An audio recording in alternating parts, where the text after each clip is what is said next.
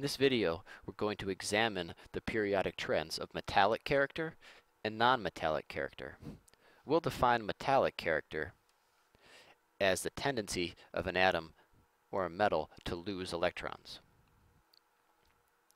Now you'll remember that there's a staircase on the periodic table.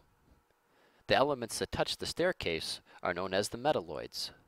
They separate the metals, which are on the left, from the nonmetals, which are on the right. Metallic character. Metals generally lose enough electrons to form a cation with an electron configuration equivalent to the previous noble gas.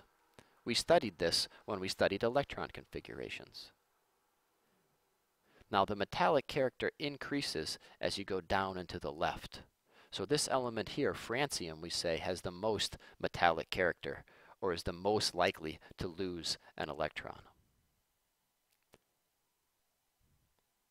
Non-metallic character, well, we can think about that as the tendency of an atom to gain electrons. Metallic character. Nonmetals generally gain enough electrons to form an ion with an electron configuration equivalent to the next noble gas. Fluorine is the element with the most nonmetallic character. So as we go up and to the right, nonmetallic character increases. Now francium has the most metallic character, and fluorine has the most nonmetallic character. Francium tends to lose electrons so greatly because it has so many shields.